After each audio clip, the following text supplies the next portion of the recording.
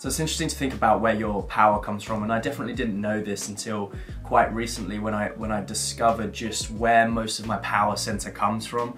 Because you know, you do like bicep curls or something like that, or just like these isolation exercises where you think you're building up strength, but realistically it's so minute, these extremities that you build up. All of your power comes from your center.